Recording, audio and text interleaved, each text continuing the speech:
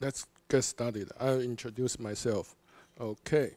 Um, I already put the draft of my slides deck in the HackMD, so you can, yeah, if that's not clear, you can use this this link in the HackMD. Okay.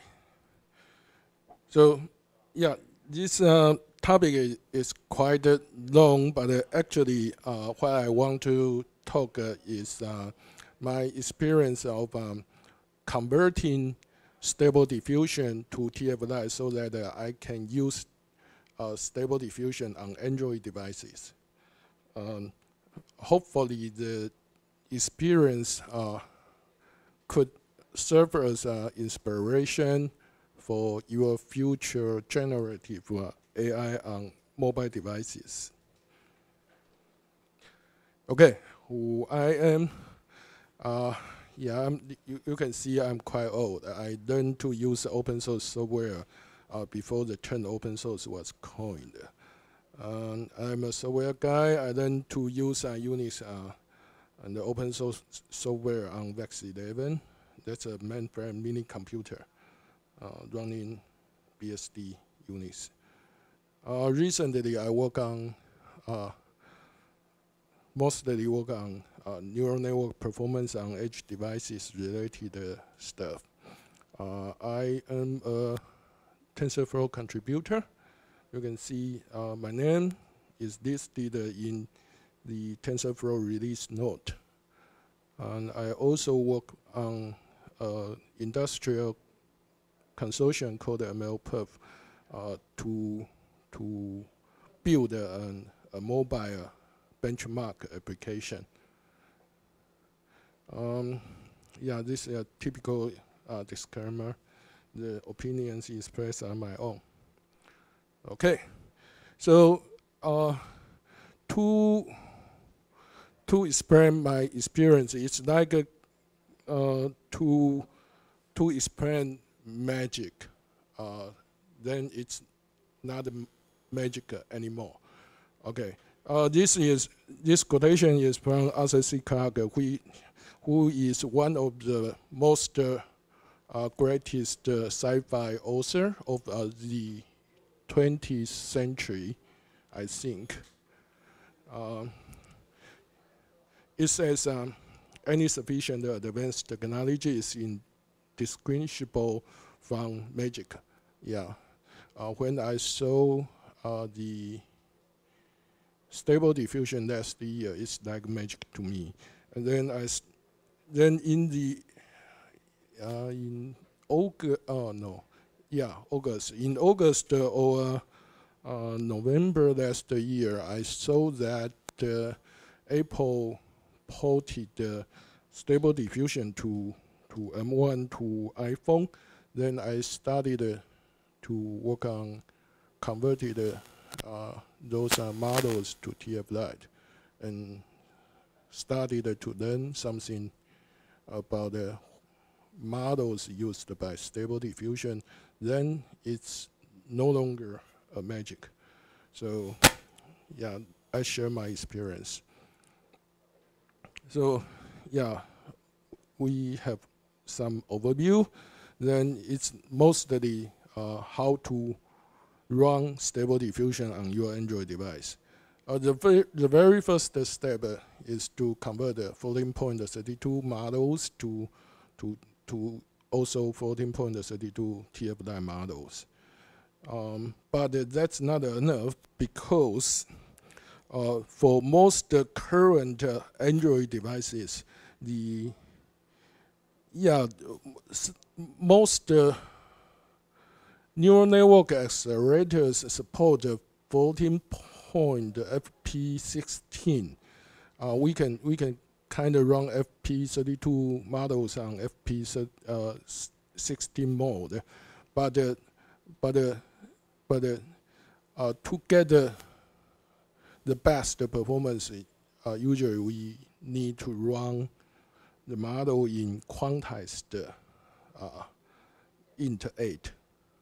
That's current situation. So FP32 is not enough. We need to perform post-training quantization to have a 8-bit integer quantized model, but then converting models is not enough, because a valid, even if you got a valid TF-line model, it's not guaranteed to have a good performance, or say the model probably will not run well on your neural network accelerators. I touch some of these issues and then recap. Okay, so when I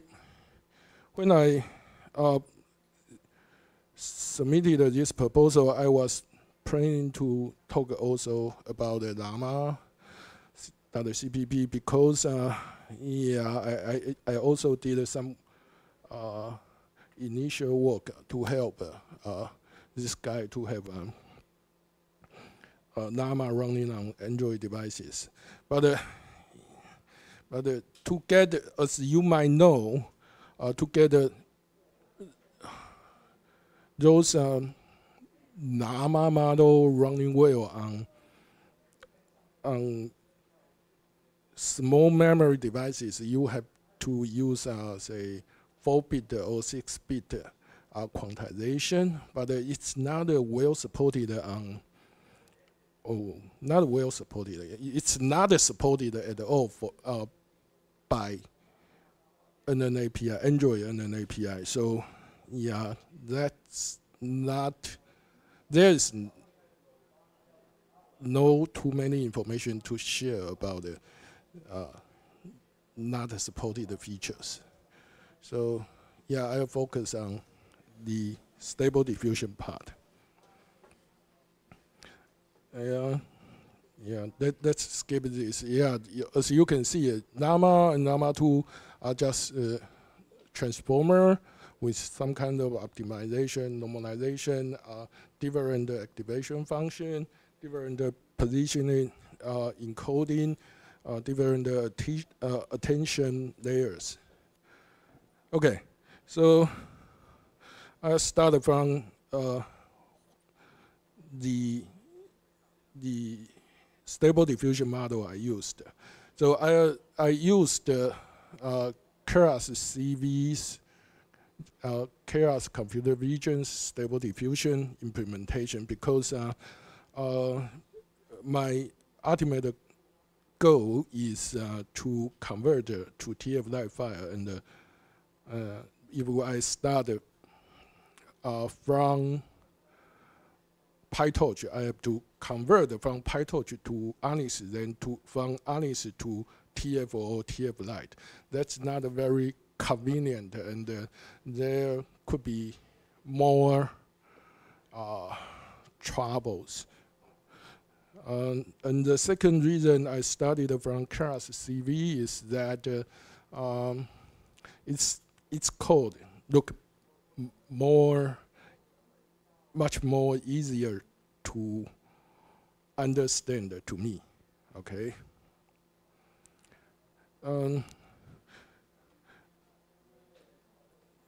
The Keras CV implementation use weights from the PyTorch implementation. So for Python level, you can expect that they are mostly the same if you give the same input.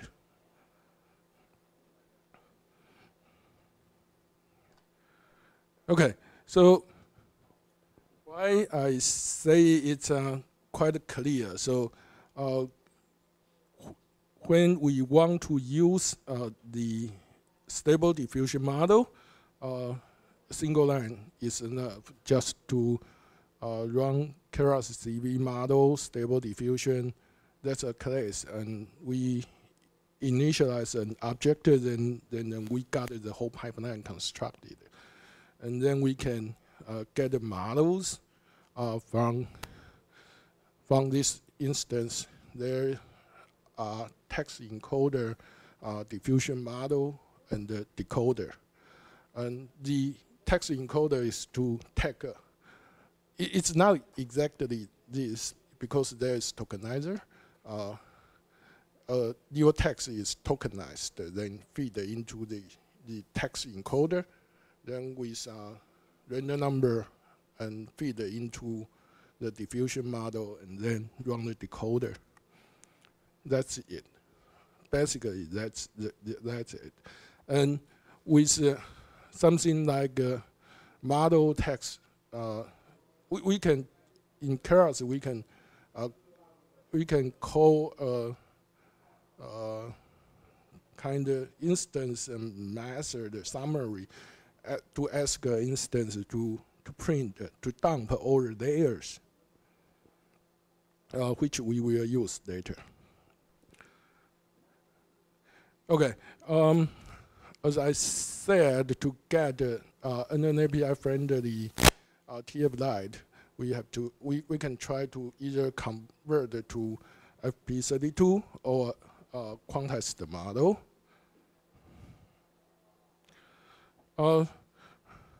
For FP32, that's easier because we can simply convert those model.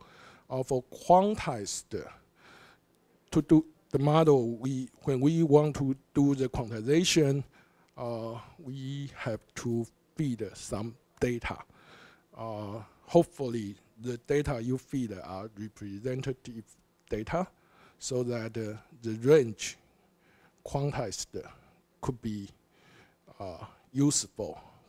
Otherwise, you might run into trouble when you feed some data that is not within the range of the data you used to quantize. Okay. To convert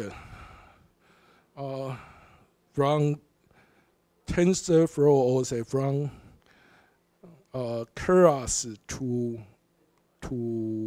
TF-Lite, there are three functions in the TF-Lite converter.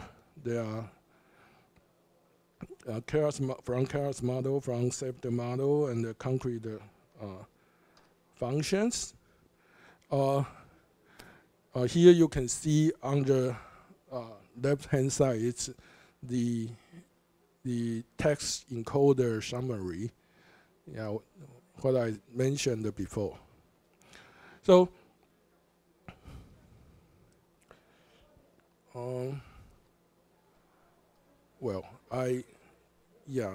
the order of the slide is wrong. So if we convert the model directly without specify the batch size, the default by default the model generated by Keras is to have a dynamic batch size, which means the batch size will be determined at the runtime. If we do that and try to run it with TF-Lite's benchmark model and use an API, which means as to delegate the model to an API, and there is a allow dynamic dimension option for an API, but the model we convert with dynamic batch size will have trouble. The generated model is not it's not a very API friendly. Okay, so we have to fix the batch size. To fix the batch size, the best way I know is to do from concrete function to save the model, and then load it and get the signature, and yeah, from a specific signature, then we can get the concrete function. Then we can set the function size, the batch size to a static one. If you are not use the if you are not use the no, if you don't know how to produce this warning message, this is not well documented because it's in the source code. I don't know if it's documented anywhere. So in the source code of TFDI and an API delegate, there are some if define. If you add the define, then you can print this message when you run it. When you build the benchmark model.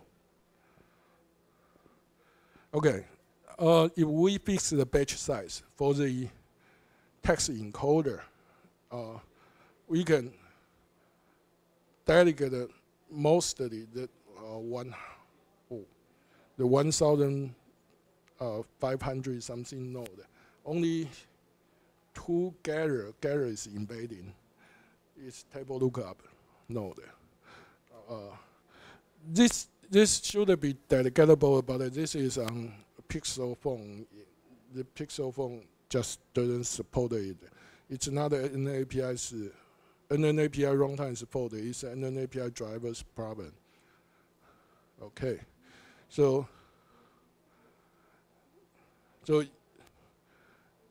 you can think this as a fully dedicated. But as you might notice, this number is not good. I'll talk about this later.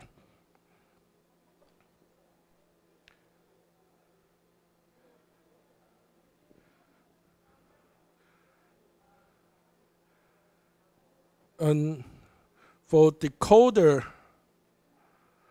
with dynamic batch size,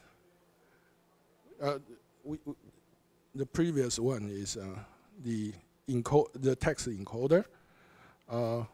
For decoder, there are other issues. Even with fixed batch size, we can see that there are many output rank should be less or equal to less than or equal to 4, or rank larger than 4 is not supported, something like this. This is limitation of an API. Why there is such problem? That's because of group normalization. This is a quick review of group normalization. Basically, just split the channel dimension into different group, and when you split the shape, reshape it, then the rank is changed. So originally, that's kind of the rank is 4, but with group normalization, we have the rank equal to 5. Something like this. This is the reason why it failed to delegate. And so how to deal with this? That actually quite simple. If we check the original group norm paper, you can simply you can implement the group norm quite simply, and a naive idea to deal with this rank problem is that we just split the the one, also the dimension we want to deal with into different layer node, and then concatenate back, then it works. It's like this. For those you want to split, you just really split it, and all the rank here will be 4 or less than 4.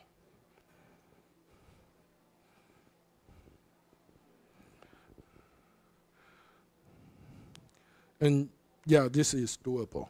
And after that, we can have a decoder that could be dedicated to an API theoretically.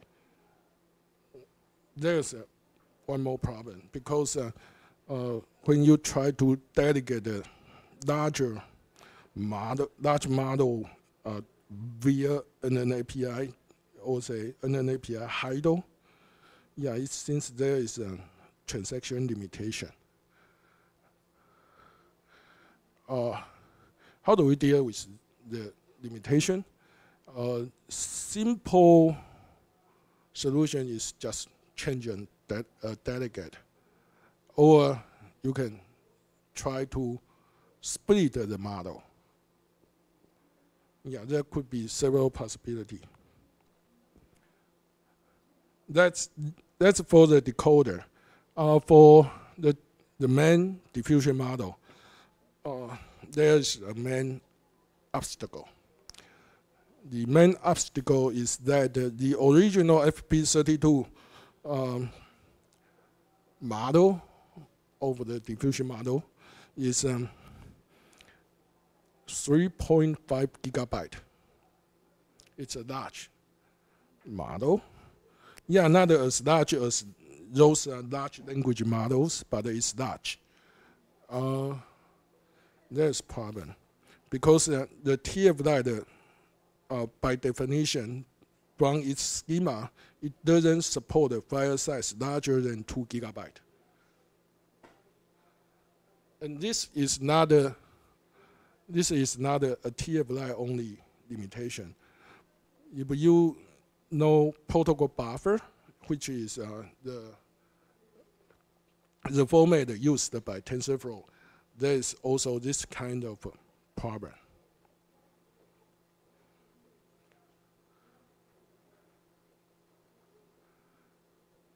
And sometimes you can work around this, get around this, but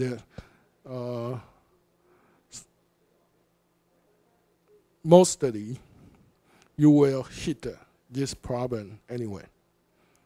So a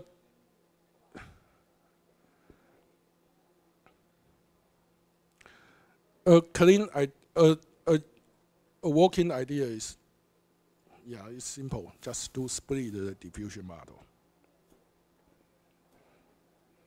And there is a group normalization in the diffusion model. Okay, so to split the diffusion model, we have to look at we have to check the original architecture model figure. The diffusion model is the UNet here, and it's a UNet with say skip connection or residual connection. So if we cut here, we cannot just count this connection. We have to count all the skip connections. So when we do the split, we have to check the connection between the subgroups we splitted. So if we split here, and we have to check all the nodes here, all the nodes within the first group, subgroup, and the node within the second group to see if there is connections between the two group, if there are, then we should keep those connections as say output of the first part and as input of the second part. That's not hard. That's not difficult. That's just kind of a couple lines of code. And with that, I have some implementation to split the chaos CV diffusion model into two TF-like models.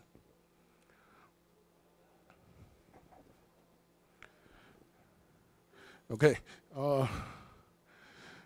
converting FP32 to FP32 is easy because we just try to convert the model, but when we try to convert to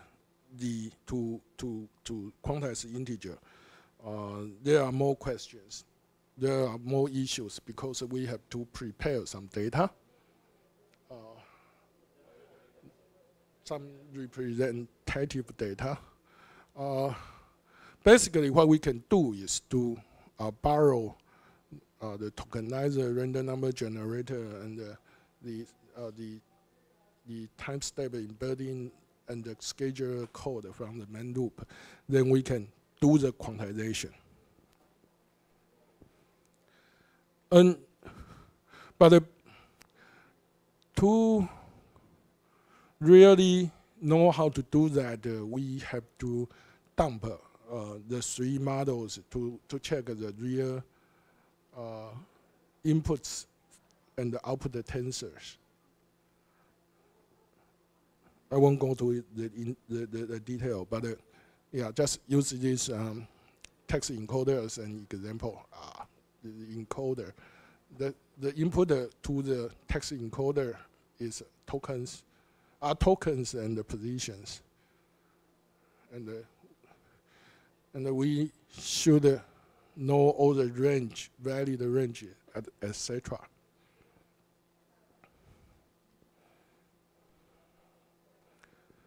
And yeah, if you want to know more, you can find all the information from its paper and the source code to see what where does the text encoder come from.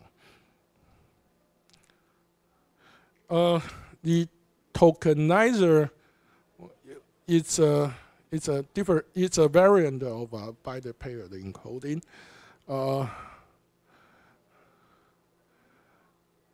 There are several implementations. For the quantization, we can just borrow the Python implementation.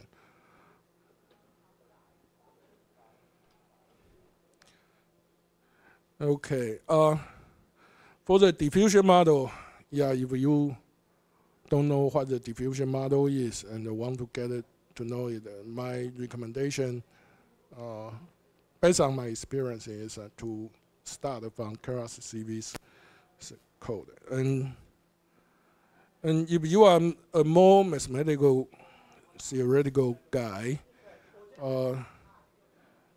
Lilian Wen, yeah, the girl who is a PM of OpenAI, yeah, have good article.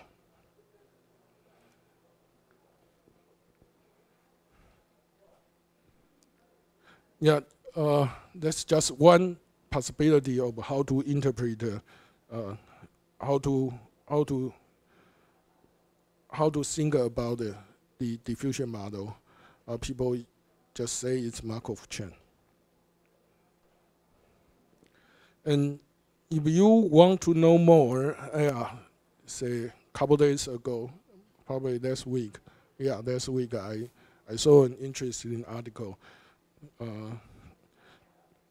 that told you you can think a diffusion model as a different kind of framework.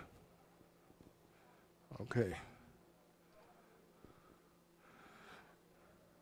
So yeah, that's just for kind of due diligence. Yeah, check all the input and output so that I won't miss anything. And for model, for quantization, yeah, we also need non-model stuff because that's to feed the embedding, the time step embedding part. What we know, we should know what the time step embedding is. Okay. And how should we add noise? That's the scheduling sampling part. And there are more parameters to the diffusion model. But yeah, to get it to work, you don't need to know all the details. Okay, the decoder. To explain what the decoder is, we need this figure again. The decoder, yeah, in the training stage, all the input will be encoded. That's E, capital E. That's the mass capital D. When you train it, you just put the image stuff, and then through the diffusion process, which is to add noise, more and more noise, and then decode it back.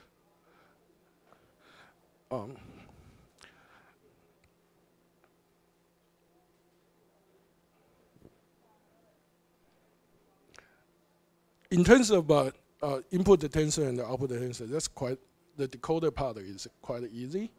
You just, yeah, it's just take one input and get one output.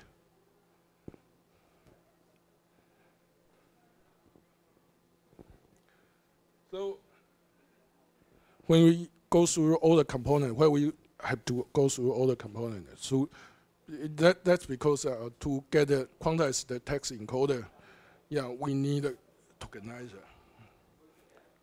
To get the quantize the diffusion model, we need a tokenizer and text encoder and real number generator and time step and scheduling.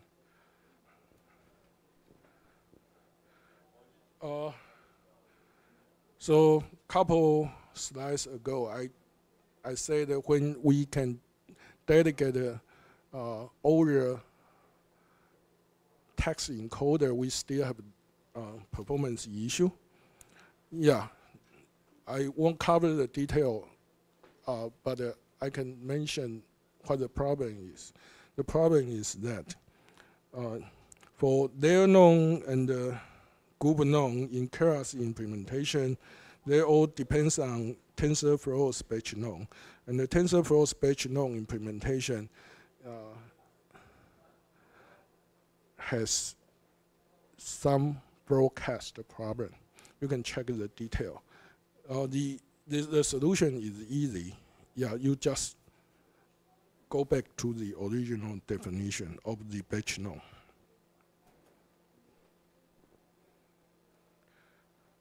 Okay, so why we have to go through all of this?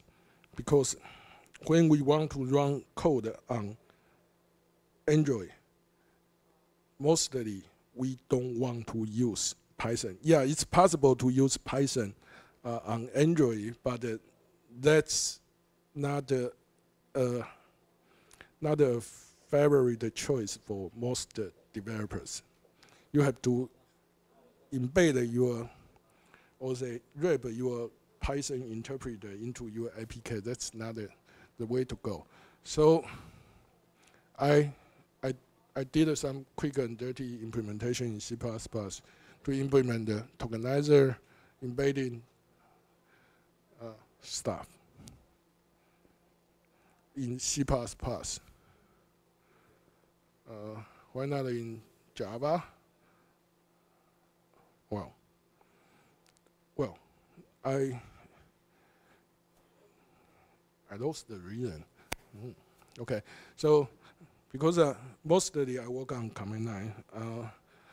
Android command line to write Java is not a good environment. So I just use C or C++. But because we have to deal with vectors, vector operations, and there is no standard vector operation libraries in C, so yeah, I just use C++.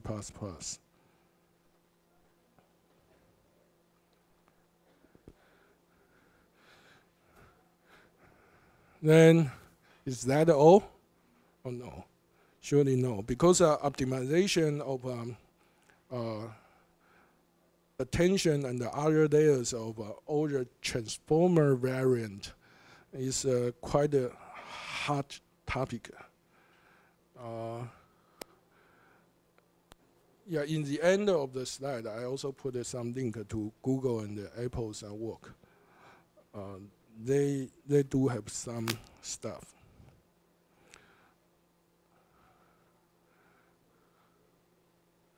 Oh, this is not a hot. Hot. This is hot. HOT. It's a hot topic. Many people work on this. Sorry for the typo.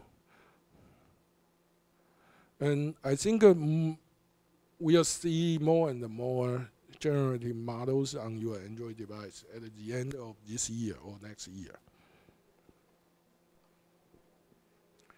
Yeah, hopefully running diffusion, stable diffusion on Android is no longer magic to you.